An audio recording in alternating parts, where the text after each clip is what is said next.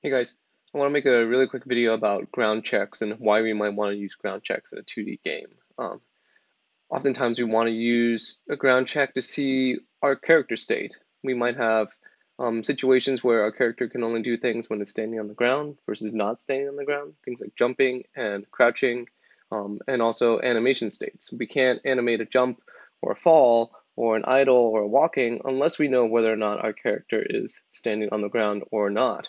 So implementing that with collisions is relatively pretty easy. I'm going to jump right into it. This video should not take too long. So first and foremost, we need to have our character, and I've set up my Skelly character, which has its main collider and a collider which is set to is trigger, and you can see this one here. And this trigger down here, this collider, which is a trigger, allows me to check when I collide with other objects. I, of course, have a Rigidbody 2D, which allows me to detect those types of collisions. And let me show you the objects that I might consider to be ground. So I have a couple ground objects here, and the way that I assign my check for my collisions is they first and foremost have a collider on them, and then I've given them some type of tag that signifies ground. And I'm going to use code to check against this tag when I collide with them. So each object here has a tag of ground. And then on my character, select Skelly. Skelly has a basic jump demo script. And this is where I check to see if the character is on the ground, and then that allows me to do some jump. And so this video is not about jumping, but it's I use this script to check whether they're on ground to allow me to jump. So moving forward, a few of the things that are really important to have a ground check is a reference to the rigid body. No, actually, we don't need a reference to the rigid body. Some other script could have a reference to the rigid body, but we do need some code that analyzes our collisions. So this script is attached to our character, of course, which has a rigid body. And the rest of it is a member variable that allows me to keep track of whether or not I can be on ground or not. And I have this can jump variable at the moment. You could have a very similar variable called on ground. And then you can, this is a Boolean, so it's going to be true or false. And you can set this to be true or false when you are on ground or not. And then, of course, you can have some other logic that allows you to decide if you can jump or not, what animation state you're currently in. And let's figure out how to do that. So we have this variable on ground, which is set to false by default. And we'll just jump down to the collision code because that's what we're using to turn on our on-ground states. So there's three main functions, Unity event functions that we're calling, and these can be found in Unity's API. We're using onTriggerEnter 2D, onTriggerExit 2D, and onTriggerStay 2D. These two ones are going to do most of the work, and these are the built-in data type that we examine. Whenever we hit something, when we have a trigger collider, we examine the collider 2D. And so the logic goes that we will check against the collision reference that we just collided with, and we call the compare tag method. And we're checking for a tag of ground. So we're hoping that when our collider at our feet collides with something else, we'll check to see if that object has a tag of ground.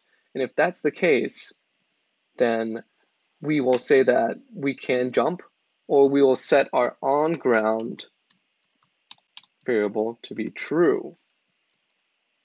Later on, I reset my jumps because I might assume that I just landed because now I'm on ground. And we'll talk about that later for a jump video. But this is where I turn my on ground state to be true. Conversely, I want to know when my character or enemy is off the ground so that I can change its state as well.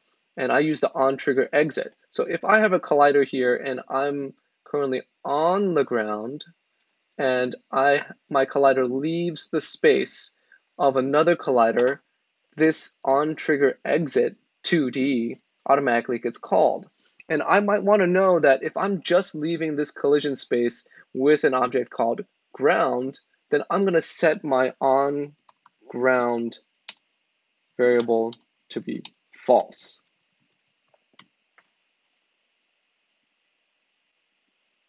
Again, then I might want to trigger an animation that's showing me falling, or my attacks might change because now I'm doing some type of flying attack. And so this is all allowing us to do different types of logic now, but this is our way of keeping track of whether we're on ground. One last thing that sort of helps with moving around in 2D space, if you have many platforms that may be closely spaced together or nearly spaced together, is I've noticed that each block here has an on-ground tag.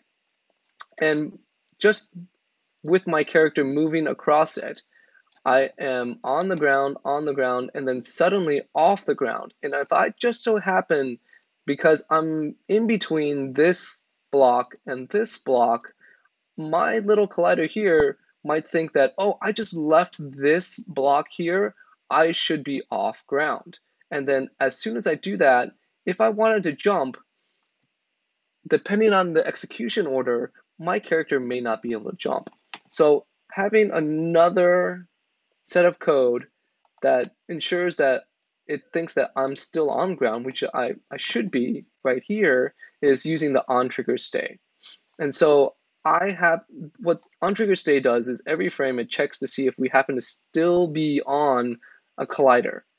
It's a little bit different than onTrigger enter, because the order of things is my character will move from this collider, I'm on ground, and then I will be entering this collider space here before I exit this collider here. And so the order of things turns from on ground, and then off ground, because the last thing that I do is leave this collider space. If I don't use onTrigger stay, then the last state that gets recorded is me being on ground false.